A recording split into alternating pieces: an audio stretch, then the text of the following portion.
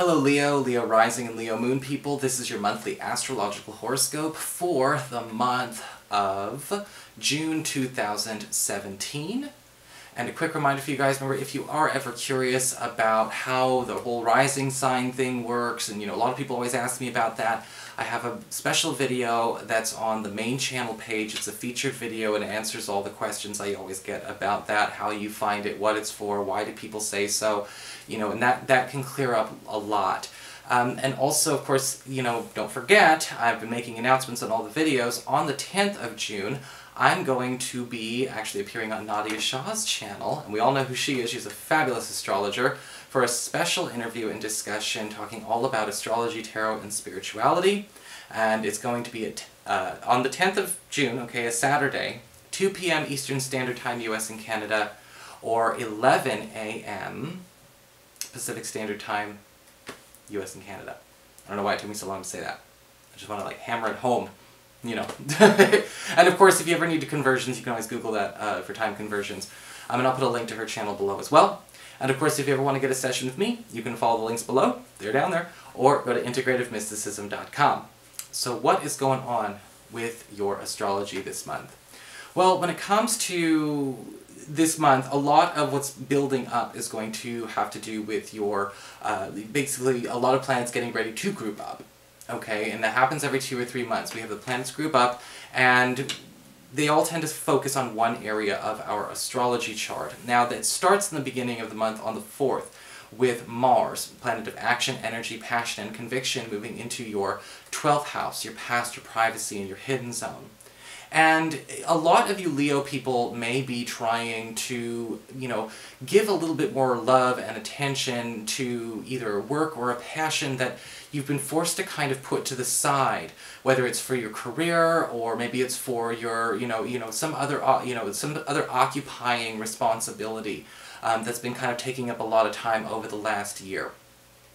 And with Mars in the 12th house, that's not necessarily a bad thing. Our energies tend to go inward anyway. Be careful, you may be finding that this month is going to be, you can feel like a little bit lower in the physical energy, but a little bit stronger in the mental energy. Mars in the 12th house can also be an opportunity, again, to give a shot in the arm to something that you are truly passionate about, that you feel is, again, getting neglected, even at the workplace. Sometimes, we get known for things that we're really good at, but we kind of burn out on it, and, we have something else that we really like to do, but it's not easy to get the attention for that or the value for that because everyone knows you for something else. We've all been there. But with Mars going into this part of your chart from now all the way up until the end of July, you are going to see people much more receptive. So if you do need to actually put that on display, now is the time to get that ready. On the 6th of the month, we've got Venus, planet of love, harmony, and pleasure, moving into your 10th house of career, Taurus. And while yes, this can actually boost the odds of perhaps finding romance on the job, whether it's on your job or on your new sweetheart's job, wherever that goes, Venus is also about giving you fast, easy growth through favor, through popularity, okay? And you may be winning a lot of popularity contests this month and into the first week of July. You may be noticing that people are willing to try and buy your attention, in a sense, with effort or possibly even financial materials, financial commodity. You may even find out that people are trying to win your favor or have you pick them as their favorite when it comes to working at the office. Even authority figures are going to be trying to win you to their side. Hopefully with a bit of grace and civility and not shamelessly, but in a way that actually does help everyone out. Usually with Venus and Taurus, we see easy money as well. Things start to come where people are offering you more, incentivizing you. You may be finding out that you are doing the same amount of work but getting paid more for it. It's just like when Venus is in the earned income sector. And this will be promoting you. You may find you're just getting promoted just for the heck of it. There may be something moving out of your way and you are hand-picked to get that taken care of for yourself. So a nice turn of events there. And we also have on this day Mercury moving into Gemini, into your 11th house of friendships and social networking. And between the 6th and the 21st of the month, we're going to be working on opening up channels of communication with friends in ways that actually are more inclusive, you know, trying to include or maybe more people that don't necessarily, I guess you could say, cross over certain boundaries and circles in our lives, and they probably should. You know, sometimes we compartmentalize our friends. These are my work people, this is my home people, this is, you know, whatever. And with Mercury in the 11th house, we're starting to see where maybe some people need to be reshuffled for the best, or perhaps even there are some people that are much better personal, close friends, and it's time to give them an upgrade to the chair they sit at your round table. In fact, what can also happen with Mercury is that you tend to notice that you're getting more popular because people are wanting to introduce you and promote you themselves just because they think, you know, that you deserve it. They want to introduce you to more people, and a lot of you may be forced into more extroverted activities than you're used to, even though Mars is in your 12th house. But it's a very nice thing to have as well because it's easy publicity, especially for those of you who need word of mouth to get things done. On the 9th, we've got a full moon occurring in Sagittarius, in your 5th house of love and romance, and your relationships with your kids. And a full moon can be a culminating experience, and it can be one of those energies. Some of y'all out there, you know, some signs out there are going to have easy times with this moon, some are not. And it really just is a test that you've got to be willing to take. Okay? Because a full moon, we talk about culminating energies. It talks about a sensitive topic that's brought to a head between you and a crush, you and a partner, or even you and a child that you have. And there may be a bit of a row about it. You know, some people aren't sure of themselves when it comes to being able to handle this, or articulate this, or stay committed to the solution. You know, this is basically all about how do we get closer, but first we have to solve this problem. The Geminis have a very similar situation going on. You may find that a child is unwilling or able to do this, or you may find that in a partnership somebody is not able to see this with objectivity. If you have any sensitive issues you do need to deal with, avoid the 9th and wait a couple of days until this energy passes. And we still will have to go through this communication, but we'll be closer for it and come closer for it. Some people tend to crack on the day of that full moon when these things happen, so just keep that in mind. On the 9th as well, though, we do have Jupiter going direct in your 3rd house of communications, pacts, promises, commitments, and publishing.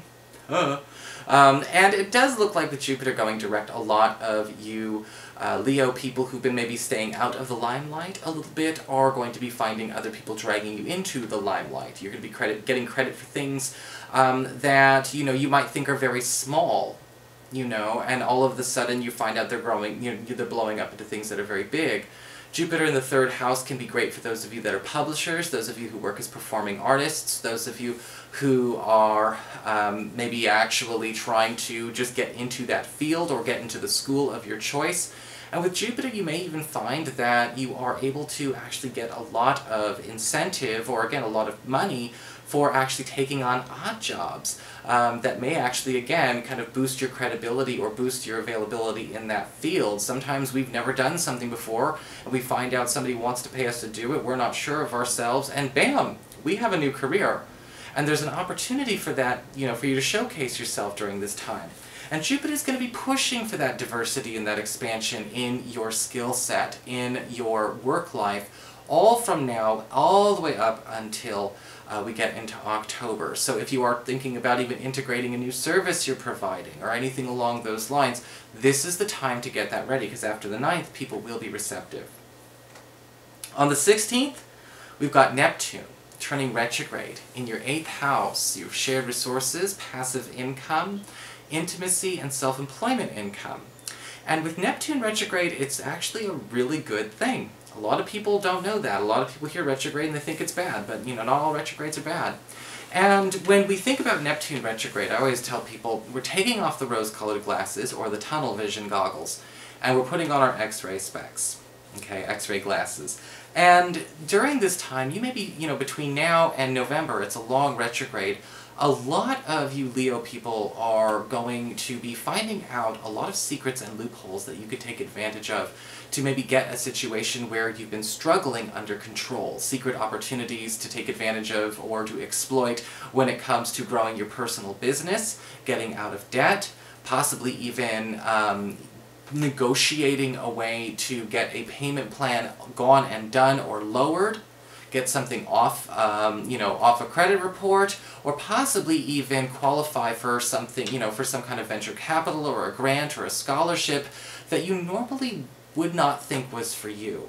A lot of unexpected support from places where you have a lot of doubts are actually waiting for you to grasp them between June and November. On the 21st, now we have all the planets starting to group up. We've got the Sun and Mercury at the same time, moving into your 12th house of your past, your privacy, and your hidden zone. And we also have a new moon moving in this area on the 23rd. Now with Mercury going into the 12th house, we do tend to pull back. It's time to start pulling our closest people closer to us and to spend a little bit less time, letting everything circulate in the crowd. A lot of your best work is going to be done behind the scenes, and you may also find that you are getting closer and tighter with people who actually share the same past, the same values, and also at the same time, just belong in that tighter inner circle. So we're not just talking about growing your circle anymore, we're talking about growing your inner circle. With the Sun in the 12th house, this is also going to be a time where a lot of you Leo people are going back and doing some serious healing over the past. Okay, and usually the 12th house has to do with, long time ago, at least 10, 15 years ago, possibly having to do with when you were an adolescent or when you were a child, possibly even working on healing issues that came before you when it comes to dealing with other family members. And this is a wonderful cathartic experience that's going to be going on with extra benefits that come out all from the 21st of this month all the way up until about the 20th of July.